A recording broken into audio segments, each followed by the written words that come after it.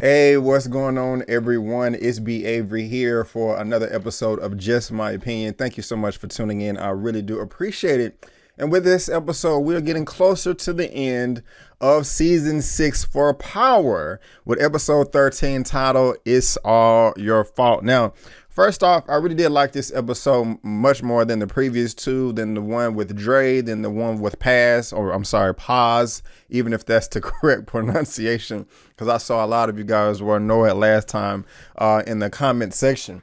But I mean, yeah, each episode does get better and better because I couldn't stand Dre. I really never cared for Paz. And, while I'm glad that Dre met his demise, I was really impressed with the acting from Paz last episode. But I'm even more impressed with this episode as well. And we only have 2 more episodes left. And if you saw the preview, the trailer for next week's episode, episode 14, says 2 episodes left and 4 suspects. And I have a good idea. I haven't completely narrowed it down to who I think killed Ghost, and is Ghost still there? You're probably like, B, what do you mean? He died in Tommy's arms at the very end of the episode. How can you say he's not dead? I will I would definitely get to that, because they could be pulling a fast one on us or whatever. But now, this was a good episode, and I don't know if it was just because of the performances. I mean, a couple of episodes ago, when I was doing my recaps, I was just saying to myself, I mean, there's just really no characters that are redeemable at this point in time. Like, I don't like anybody. You know, this really sucks. There's always some type of character that you're supposed to root for, that you want to make it to the end, but everybody's just despicable. But I kind of feel a different way about Tommy now, even though there's been some decisions he's made, throughout the season, throughout the series, which I think is detestable. He kind of did come through, and I somewhat respect this character, and so does Elisa Marie, which is fascinating because she knows, or she's very confident that, he's the one that killed her father. You know what I'm saying? And, she's not like, oh, I want revenge or anything like that. So if this is your first time finding me, guys, please go ahead and click on that subscribe button and also the bell so you can be notified when I make uploads for more movie reviews, trailer reactions, me responding to entertainment news, or doing television recaps like Power and other shows and much more. But just go ahead and getting into the episode. I didn't even think about how Tommy got rid of Benny's body. And that was kind of quick. They did that at the very beginning. He drugged the body in, it was blood everywhere. And I was like, okay, you got the body right there. Go outside and get that bleach and mop up real quick and then take care of it. And he did. I forgot that he had all that ambulance emergency equipment, and he took care of that, just spick and span, get rid of the body. I was like, okay, we moving on to the next. But with Tommy, man, you got to know, like, there's just 3 lessons that you can learn from this episode. Don't do drugs or be in the drug game, because you're either going to end up in jail or dead. It's just, there's no way really out of that game. Also, don't make assumptions, because Tommy and other characters as well have made a lot of assumptions, about BG, who is dead. He thought he was a snitch, made a ton of assumptions about Ghost. And, we found out at the end of this episode, he tried to go save him, but, he may or may not have been too late. And also, just don't come for Tommy, man. Tommy, don't come for Tommy. Benny tried to come for Tommy. He got stabbed, and then Vincent tried to come with Tommy, and he took out 5 or 6 of them. I was like, my goodness gracious, Tommy is ruthless, but I mean, it is what it is, fight or flight, I mean, they came for him. He was like, no, I'm not finna go out like that. I got stuff to do.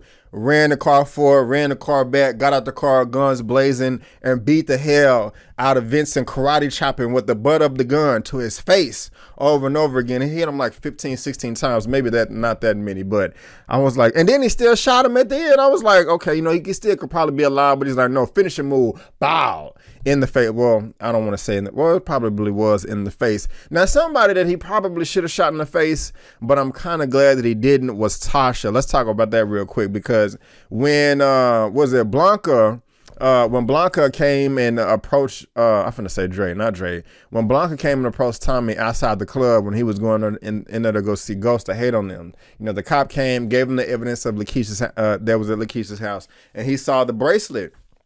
So he approached Tasha like, oh, wait a minute. You know what I'm saying? You've been at the crib. I know she didn't let you, I mean, you didn't let her borrow this. Y'all been beefing. I know she didn't accept it. all that, jazz, all that drama. You the one that killed it. And she was like, hey, just let me know. Did you do it alone? And all these characters be acting all hard throughout the series. Like, yeah, I'm this. Yeah, I'm that. But when they have a gun to their face, it's like, oh God. The eyes are bucking and everything. Please, tell me, please. You know what I'm saying? And it's just, she was begging for her life, and she kind of had the proof right there. She's like, let's look at the paper. Look at the paper. Lakeisha was about to snitch. She was about to leave you. All she didn't care about cash. Tom was like, man, bullshit. You're not finna escape out of this. But I guess he looked at the paper and he felt sorry for her. And she turned her head she's scared, I mean, I don't know. I've never had a gun pointed to my face before. So, I mean, I'm not trying to just sit here and stunt like I'm just Mr. Tough Guy or whatever. And I'm just going to be like, shoot me, cuz, shoot me. I'm just being honest. But she was like, well, at least if it's going to go like this, God damn it. I don't think she said God damn it, but God damn it, at least it's from you or whatever. And like I said, like pierced his soul or touched his heart or something like that. And she turned her back. And, he ended up walking out on her. He probably should have shot her in the leg or the foot or the ankle. I was like, man, shoot her in the kneecap or something. You know what I'm saying? Don't just let her off scot-free, because, I mean, not Lakeisha, but Tasha and Tommy were tight. And I was going to say, she should have called Tommy before, she shot Lakeisha, but, that's just not practical. They were fighting for the gun. Lakeisha's down there. She breathing heavy. I mean, I'm still disappointed that she killed her. I mean, I wish she kind of would have knocked her out and tied her up or something. And then talk to Tommy. But, then again, I was so disappointed in that episode. But, it is what it is. But the acting in this episode was phenomenal as well. And, I saw I just said the acting, the editing too, because, I mean, we're going back in the past, and this episode throughout the whole thing was just overlapping with so much more. I mean, we got an extended confrontation of the shootout between Ghost and Tommy versus the other two guys who they thought was Italian.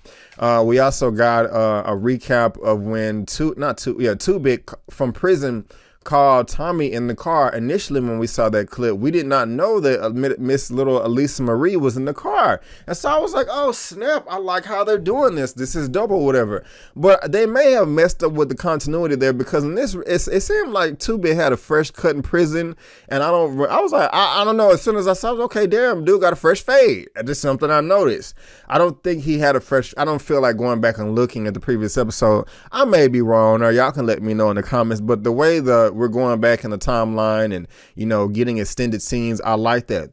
We also, we got the extended scene of when Tommy is at his crib with his mom and Elisa Marie, and then Paz comes and knocks on the door. I was like, oh, snap. I like how they're revealing this, because early on, in the past episode 12, when Paz came busting in like, Tommy, Tommy, he was a little frantic, just like, it seemed like he was in a rush.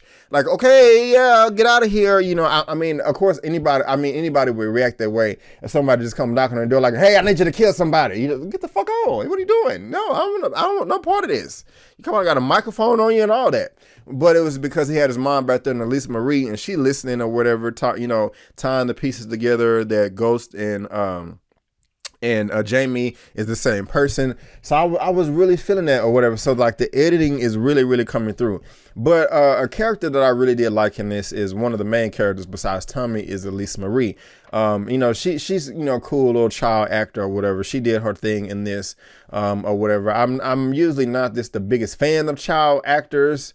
I don't know why. Sometimes they just seem like they're forcing it with their performance, but I think she did a pretty farewell job, with her Aunt Dolores or whatever. Aunt Dolores is cool too. Not wanting to just break the little girl's heart, but eventually in the episode she was just like, look, man, it is what it is. I'm just gonna tell you what the deal is, and I like the text. I like the system they have as far as text is concerned. When she said text every hour on the hour for proof of life, that was dope. Now, something that didn't make sense to me as far as when he kidnapped Elisa Marie, and he was like, hey, let's do the trade. You give me the recordings, I'll give you Elisa Marie back. Dude, how do you know? I mean, just not this, but just in general, right? When it comes, they can make 100 copies on 100 different little jump drives or flash drives, and and have it in all different locations. They can give you 3 copies or whatever and still have a ton over here. So there's just really no proof that the slate is wiped clean or whatever. So that's interesting there. But I do like the fact that he did drop off Lisa Marie back when he realized, he was like, okay, I have bigger fish to fry right now. I can possibly deal with this later. When he was trying to go save Ghost or whatever. But earlier on in the episode, Tommy was just talking about moving to LA, and then we found out that's why his apartment was empty from the last episode when Paz came to go blast his face off. Because she found out that that Tommy killed her sister, Angela Valdez or whatever. And so it looks like Tommy got off scot-free. We only have 2 episodes left. He may pop up again in the new series that's coming out that's going to be tied to this. I forgot. I think it's like Power 2's books. I can't remember that. Y'all let me know down in the comment section. Or he could come back and save the day. Who knows? But he was talking about going to LA with his mom. His mom is still kind of evil. She really thinks that he's the one that executed Ghost, and she chose him and was like, get the F out. And he's like, dang, mom, you don't want to just ruin a relationship with your mom, but at the same time, she just wasn't no good in the first place. Really, no characters in this movie is good. In this series is good. But also, man, I was feeling I like Spank and 2-Bit, man. But Spank, he snitched up a little bit, and then he got his face blown. He got his eye blown out. That was crazy. He looked like he was cool or whatever. His swag, his demeanor was cool this whole series. But when he tried to deliberate with Tommy, like, yeah, man, yeah, before he got shot, I was like, man, you are so obvious or whatever. Like, come on, man. What is really going on? Now let's talk about TARIQ for a second, because I do like the fact that he was taking up for Tommy. When Elisa Marie and Aunt Dolores had him at Denny's, IHOP, or whatever diner that they was eating the breakfast. With the recording, the dude can act in real life. And y'all know what I'm trying to say. Act between the actors in the show. Acting like he's not giving on the true persona of who he is. He's just trying to be smart, like, oh, well, I don't know who Tommy or Ghost is, or da-da-da-da. How about I just take this to the recording to my parents and get them to look at it? And, Lisa Marie, she young, she's naive as expected. Oh, that's a great idea, And she's like, the Lord's like, hey, no, not so fast. Okay, I think it was you. I think you know who Tommy is, and I think you planned this. So how did y'all know to leave the apartment? How did Tommy get in? You're not smarter than me. He is not your friend. I'm just like, okay. I like that we don't have stupid characters here, and they was able to put it together. But then again, TARIQ kind of was getting on my nerve, because towards the end, he's like, no, we got to kill Ghost. If Dre is going to go kill my dad, I'm not going to stop him. I'm like, bruh, come on, man. You're too hard for yourself or whatever. Like, yeah, your daddy did some messed up stuff, but at the same time, you don't have all the pieces to the puzzle to come to conclusions or whatever. So he need to get his ass whooped. He need to get punched in the chest, not shot in the chest, but just punched in the chest. Just a nice lean back Captain Falcon lean in punch to the chest right there with the 2 knuckles right there. Knock the wind out of him. I would really appreciate that. But who killed Ghost, or is Ghost dead? Let's talk about that real quick. So flashing forward to the next episode, there was like 2 episodes left for suspects. So it's either TARIQ, Tasha, Tate, or Sax. I don't think it's Sax. I don't think he's stupid enough to do that. I also don't think it was Tate, because Tate is not about that life. Now, I'm pretty sure Tate would kill somebody if he had to, but he's trying to go live clean, and he does a little shady shit here and there. But I'm saying he's trying to run for council and all this, or what I'm trying to say, run for office. And he already hired Dre to do that. So now it only leaves Tasha and TARIQ. Now, I don't think Tasha would do it, because she does not. Early on, I forgot who it was in the previous episode. She was like, no, I don't want you killing Ghost, because even though I think he's a complete asshole and I don't like him, he is still the father of my 2 remaining children, and I don't want to take that away from them. So that only leaves, well, is it TARIQ? It may be TARIQ, because, yeah, I think it's TARIQ that killed Ghost, because he probably didn't have faith in Tommy, you know, that Tommy was going to go through with it, or Dre, he wanted to make sure that it was himself. And also Tommy was delayed by Vincent in the street, so that's why he got there earlier.